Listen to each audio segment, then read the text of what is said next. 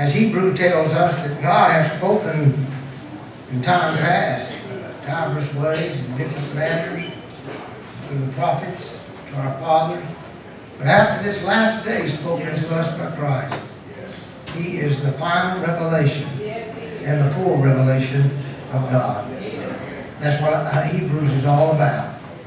Christ is a full and final revelation. Not only that, He is the more excellent and superior sacrifice. What that sacrifice could not do, washing away the consciousness of our sins and guilt, He has. Being so much better, He has provided better things for us. A better way, better promises, better sacrifices, a better country to look toward. So during the week as we gather together, I want to share with you some things about Jesus. And I hope that in it you'll be able to be captivated by the one which captivated us by His love. I thank Him for His goodness and kindness. So during the week, share what you may hear, pray, invite individuals to come, and let us open our hearts to the Word of the Lord. Could we stand this afternoon? I wish to go first to Colossians chapter 1. I want to talk to you about the preeminence of Christ. In Colossians chapter 1, after his introduction and the prayer that he prays that we would walk worthy of Him, be filled with all the knowledge of His wisdom, he makes mention that Christ has redeemed us from our sins in verse 14. I want to pick up reading in verse 15. Who, that is Christ, the image of the invisible God, the firstborn of every creature. For by Him were all things created, that are in heaven and that are in earth, visible and invisible, whether they be thrones or dominions or principalities or powers. All things were created by Him and for Him, and He is before all things, and by Him all things consist. He is the head of the body, the church, who is the beginning, the firstborn from the dead, that in all things He might have the preeminence. For it pleased the Father that in Him should all fullness dwell, and having made peace through the blood of His cross, by Him to reconcile all things unto Himself. By Him, I say, whether it be things in earth or things in heaven. And you, that were sometime alienated and enemies in your mind by wicked works, yet now He hath reconciled in the body of His flesh through death, to present you holy and unblameable and unapproachable in His sight, if you continue in the faith, grounded and settled, and be not moved away from the hope of the gospel. The Lord bless His word. You may be seated. Paul's letter to the church of Colossians is one of those prison epistles. There are 4 of them. There's Philemon that he writes one to. He writes the letter to Colossae and to Ephesus, and then to the church at Philippi. The church at Philippi was probably the last one. He shares some common things, and you'll find them when you read in Ephesians and Colossians. In Ephesians, you'll see the church as the body of Christ. Here you'll see the head of the church. There we see Christ sitting at the right hand of the Father, far above all principality, power, and might, and that we sit with Him in heavenly places. Ephesians identifies us with Him. But in Colossians, he tells us that He is preeminent over all things. This verse, verse 18 of chapter 1, and also in chapter 2, verses 9 and 10, are the keys to this letter. He tells us that Christ did have over all things, over all principalities and powers He makes mention of, and that we are complete in Him. So in verse 9, that He is the fullness of the Godhead in bodily form. That is, God dwells in Him, or the Godhead dwells in Him bodily. He is the fullness of that. And yet in Ephesians chapter 1, it tells us that the church is the fullness of Him that filleth all in all. Catch it. Christ came as the fullness of the Godhead in bodily form. John says He's full of grace and full of truth, and we beheld His glory. And then Paul tells us that he who fills the fullness of God, and we see that bodily in Christ, the church is to be that to the world. He who is the fullness of all, the church is the fullness of him that filleth all in all. In other words, people are to see Jesus in us. Quite simple. Jesus should be seen in all that we do. That we would grow up in all things in him in love. The early church made a statement which very few people are able to say today, but it was a testimony of them. As he is, so are we in this world. If we say that, is there a tingling symbol? Does it sound sure or uncertain? That's the way the early church was. Matter of fact, it tells us about it. They took knowledge they had been with Jesus. These men who have turned the world upside down have come hither also.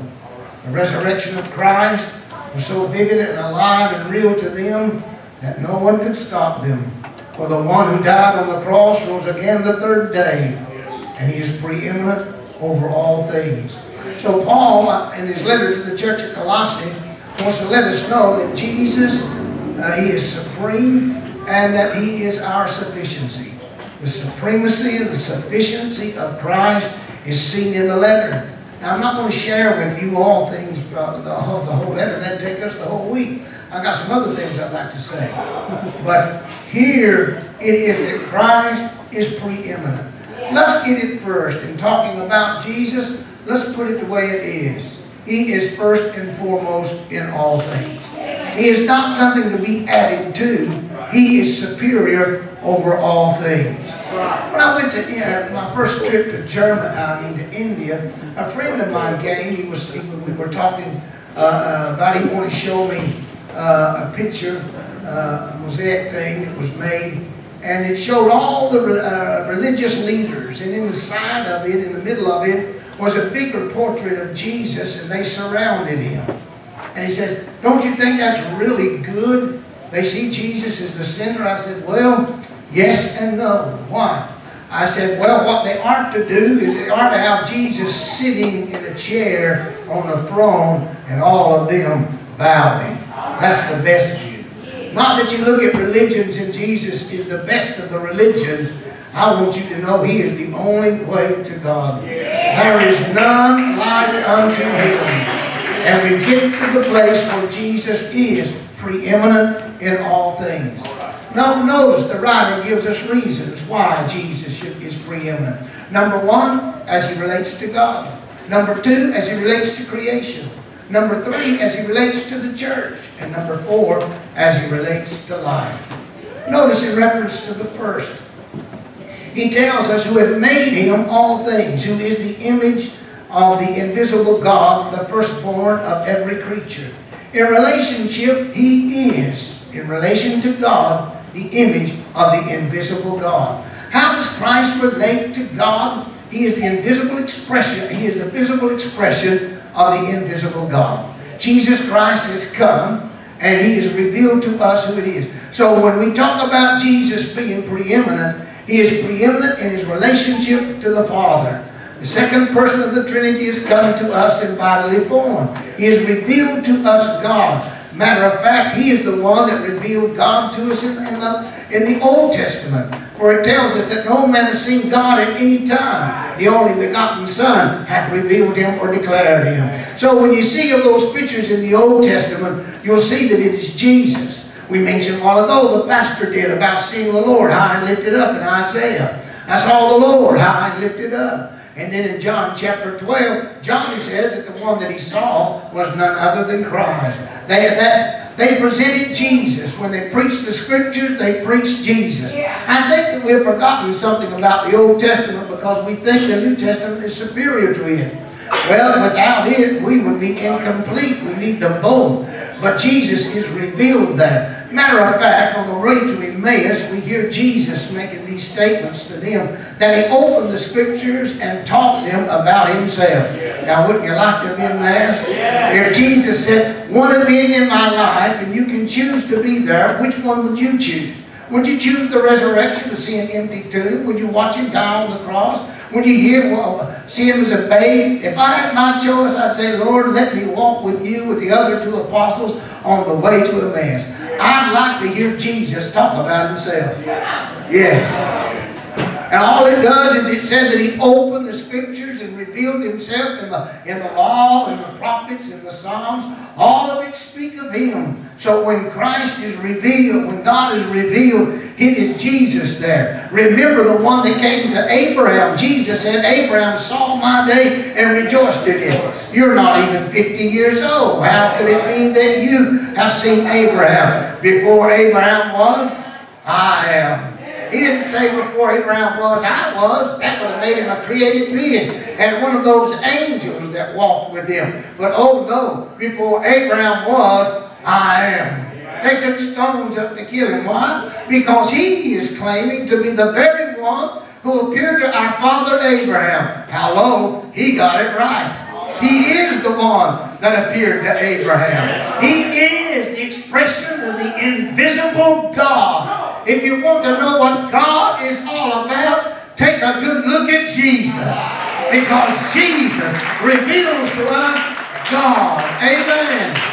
All others may talk about him. All others may deal with him as a matter of fact. But this one, even at the age of 12 when he was sitting down, you see, a boy at the age of 12, he is able to now go with his father and offer sacrifice. Before then, he's with his mother. He'll take a year of study from the age of 12 to 13, and then he'll pass his test of bar mitzvah and enter manhood. So Jesus is 12 years old. He's taking his first lamb. It's amazing to him. He's thinking. There's no sin to be a sacrifice for. Nothing I ask the Lord to forgive me. Looking and finding, and there's nothing. And all of a sudden, he's beginning to realize this lamb I'm carrying is what I'm going to be. Gets in the temple. This is my house. Amen. And he begins to tell the stories. And I suppose some of the teachers looked around and said, he talks like he was there. Yeah, he was there. He was the one that spoke. He was the one that spoke to Moses. He was the one that revealed himself to Abraham. He was the one that appeared to Joshua, the Lord of hosts. And yes, Jesus. All through the Old Testament. Oftentimes we tell the story of how we ought to be with their types of what Christ ought to be. You know, so if you get it right, if you look at the Old Testament, you'll see all the things in the Old Testament in a different perspective. Because Jesus said, in them they speak of me. If you search them, they speak of me.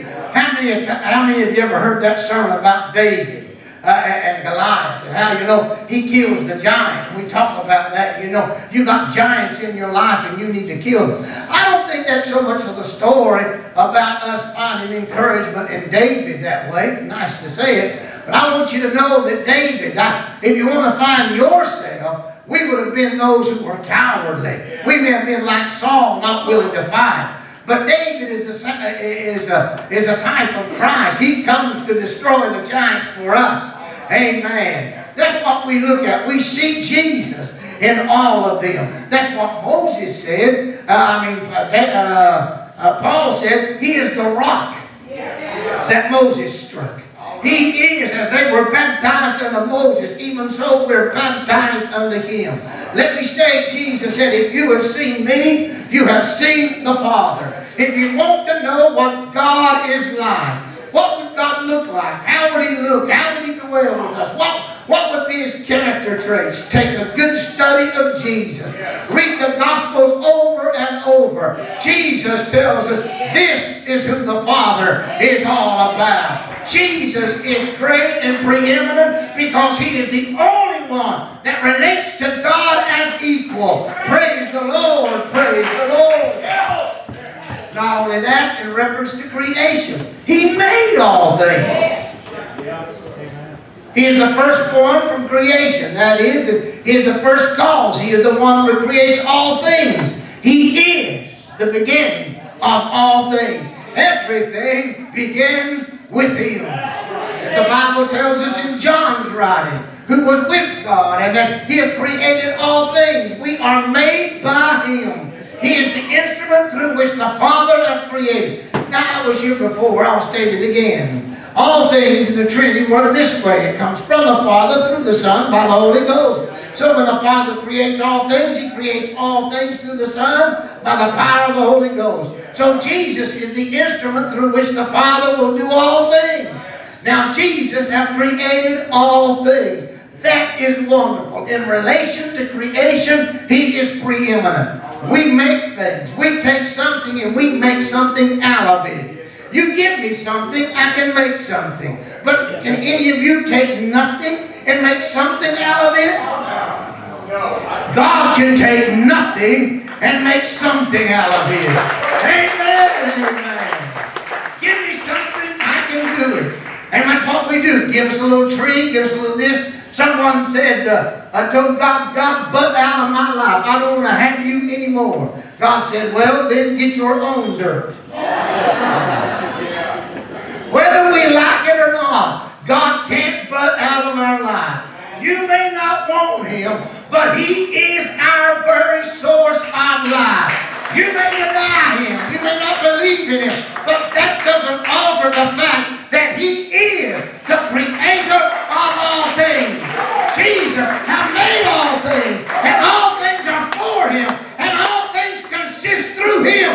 Jesus is preeminent because of how He relates to us in creation. Thirdly, Jesus is preeminent because He is the head of the church. Head of the church.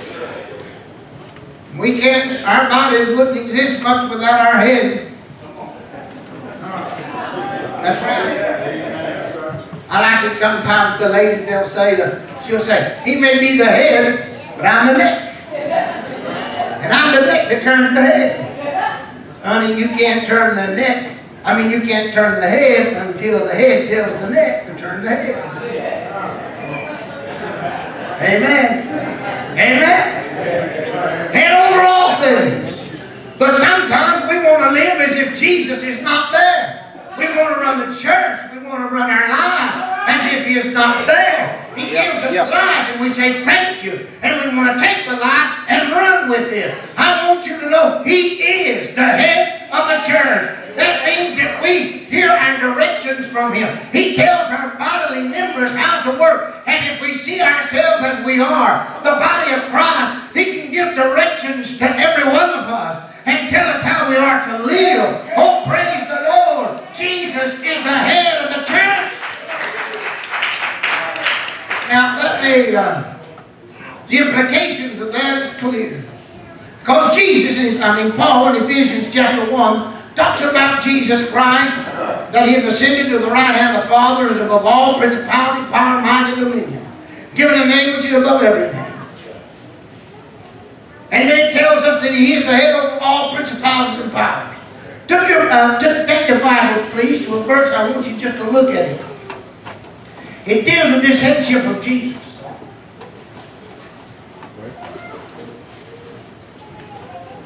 Chapter 1, verse 22. Ephesians. Are you there? And I put all things under His feet. God has put all things under His feet. And gave Him to be the head over all things to the church.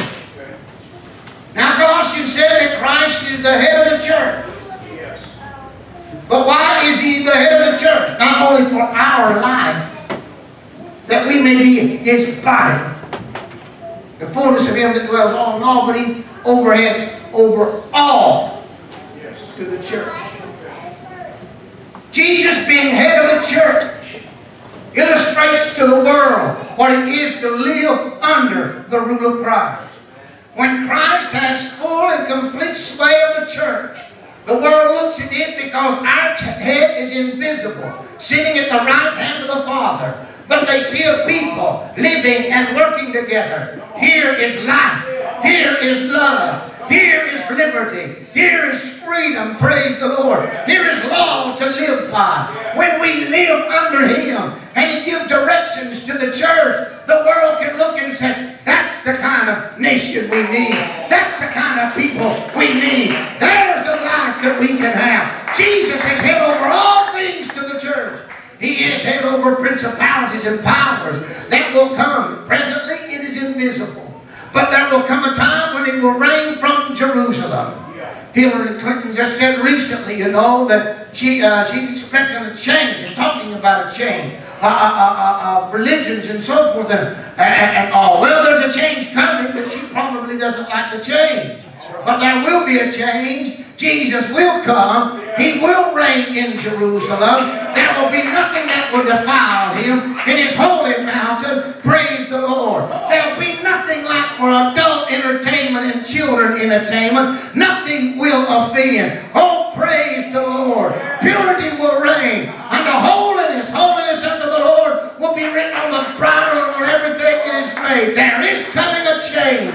Sin will be defeated. Immorality will be no more as expressed now. If man commits adultery and lives in homosexuality or other things, it will be the exception and not the rule. It will be a life in which purity reigns and reigns forever. I'm telling you, Jesus Christ, as he lives as the head of the church, we have a golden opportunity to tell the world Jesus is preeminent. Look what he does in our life. He has taken us out of sin, out of darkness into his marvelous light. He has freed us and set us free indeed. Oh, glory to his name. Amen. Jesus should be preeminent because of how he relates to God. He's preeminent because of how he relates to creation. He is preeminent because he is the head of the church. And fourthly, it tells us he is preeminent because he is the firstborn from the dead. You know, there have been some people who have been dead, raised, and died again. Elijah raised somebody from the dead, and they died. Elisha. Jesus raised, matter of fact, Lazarus. Lazarus died again, and Jairus' daughter died again. But here it tells us that he is the firstborn. Firstborn. He's the firstborn from the dead. He's not the first to be raised from the dead, but he's the firstborn from the dead. He's going to the other side, come back, never to die again. He has conquered death. Amen. When we need somebody who should be preeminent, the one who reveals to us God should be preeminent. Who should be preeminent? The Creator himself should be preeminent. Let every knee bow and declare that God is good. Glory to the Lord. Thanks be unto him that the Creator is a holy God and not an evil one. Amen, amen. He should be preeminent because he lives and reigns in his church. But more than that, this one has conquered death. No man but Jesus has conquered death. Who should reign supreme? Jesus. He's conquered death. Praise God. Amen. Well, I'm trying to contain myself. Before the week's over with, I may be like a madman. I don't know. Come on. Come on. What makes Jesus more greater and more better than the angels? By inheritance, he has received a better name. Through resurrection, he has inherited all things. Praise be the Lamb of God. Yes, amen, amen. Jesus. It's not Buddha, it's Jesus. It's not Allah, it's Jesus. Amen. It's not Muhammad, it's Jesus. It's not Confucius, it's Jesus. Amen. Amen. You can talk all you want to. The philosophers are dead, but he, the truth, is alive forevermore. Religions have come and gone, but I'll build my church, and the gates of hell shall not prevail against it. Jesus is preeminent. He has conquered, and he reigns forever.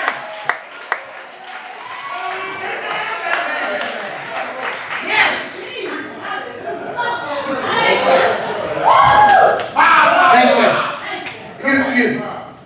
you Christians, you know, you all say a lot of things about Jesus. It's not so. Is that so?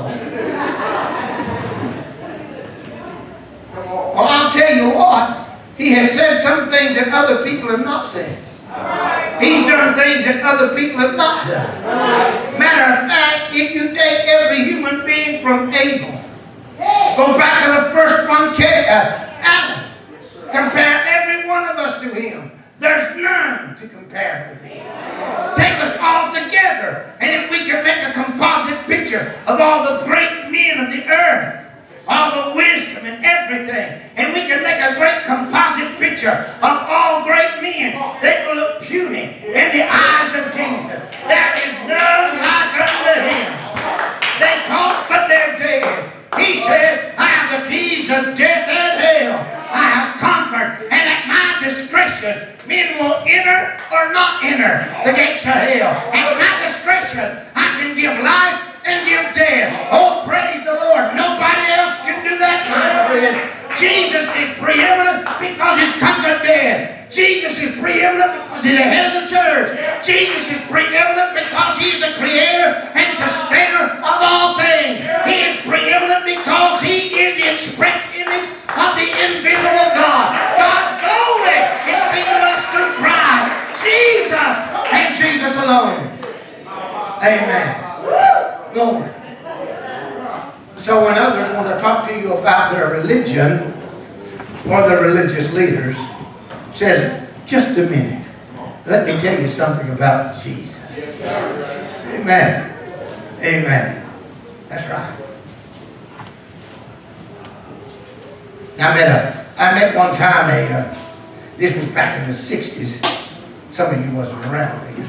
I was back in the 60s, and they had the, you know, the flower children. They had the moonies. And they pass out all this kind of stuff. And I was in Chicago in the airport, and one of the fellas come by. He's passing out these books, you know, and giving them to me. So, and he's wanting me to know, let me know some things about Sun Moon and his organization and all that. And he said, I can give you a book. I said, okay. And I took it. And then he said, would you give a donation? I said, no, I won't give a donation. He said, well, I can't give it without a donation. I said, you should have said that in the first place. You said you want to give me something free. It's either free or not free. But I have to receive donations for it. Oh, you got a quota you got to read. How much are you supposed to get? He said, oh, now. And I got to talking to him, and I said, I'm sorry. There's someone greater than your leader. His name is Jesus. He said, oh, Jesus, it's not, the Christians say a lot of things about Him that's not true. What's not true about Him? He said that He is the light of the world. He said that He's the bread of life. He said that I'm the resurrection and life. He said that I'm the good shepherd. He said I'm the door to the sheepfold. He said, if you see me, you see the Father. Right. Jesus said, if you do not believe that I am, you'll die in your sin. Right. The Bible said that he was with God, and He was God, and in the very beginning, He created all things. He's spoken to us, came into the darkness and the light. Yes. All these things He said. Yes. What does your leader say about Himself? He talked about Him being the Messiah to come. Yes. Well, I prefer the first Messiah instead of the second Messiah. I prefer the one that died and rose again and conquered death. Praise God. Jesus is preeminent. Let's get it straight. We're not called to tell Him what to do. He tells us what to do. He is not one who asks for our permission. He is King of kings and Lord of lords. He is glorious and marvelous in all things He said we should do. Amen. The finger never tells the head what to do. The feet never tell the head what to do. The body doesn't look to head and says, hello. What it says, we do. Amen. Unless, of course, something's wrong with the body. And if it's sick, the head can't do what it wants to do. But if you have a healthy body, the head can do all that it needs to do. Amen. We need healing in the body of the church. Because if there's healing in the body of the church, it's spiritually and morally, we would be healed. Oh, praise the Lord. What health is to the body, wholeness is to the soul. If the church would be spiritually healthy, Oh, praise the Lord. Jesus is going to do all things through the church. The church is supposed to be the fullness of Him that filleth all in all. But we live on crutches. We're not able to do what we ought to do. We need to spend some time and let Jesus heal us. More than just physically. We need to be healed emotionally. We need to be healed spiritually. We need to become a healthy people. Oh, God, give us a local church that is healthy before Him, that He may work through us. That's what Jesus wants, to be the head of the church so that the world may know that Jesus is preeminent in all things. That's what it says. That's what it says. Yes, sir. And He's the head why? That He might have the preeminence. Preeminence. First centered in all things. Yes. Is your life centered in Him? Is He foremost and first in your life? For it pleased the Father that in Him should all fullness dwell. For in Him dwelleth all the fullness of the Godhead bodily. 2:9. 1:19. It pleased the Father that in Him should all fullness dwell. That the inward man, that He may strengthen the inward man, that God may dwell in us in fullness. Ephesians chapter 3. Be filled with the Holy Ghost. There's a full